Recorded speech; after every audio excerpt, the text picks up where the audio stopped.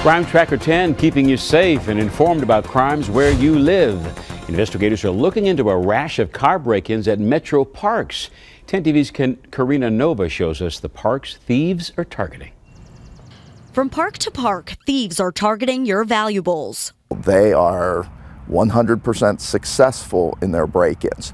So we know that they're watching visitors. We know that they're watching us. Watching to see where you put your phone, hide your keys, or what you leave in the back seat. And in the short time 10 TV was at Black Lake Metro Park, rangers pointed out a laptop left sitting in the back seat.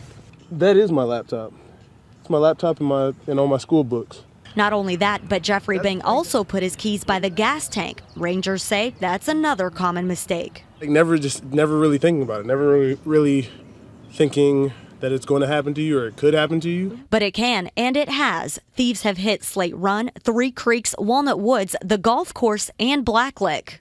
The Metro Park staff is being proactive. They've posted these signs at some of the parks reminding people not to leave their valuables. And if they do see something, they warn them with these notices. And if we can see that, that means potential criminals can see it as well.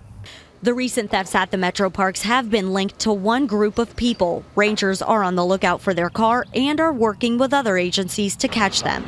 But they say park goers also need to look out for themselves. I should be a little bit more conscious of where I keep my stuff. A conscious effort that could make or break a day at the park. Karina Nova, 10 TV News. Park rangers say another common mistake is putting your belongings in the trunk. They say thieves can easily break a window and open your trunk. Instead, rangers suggest putting your items out of sight before you get to the park.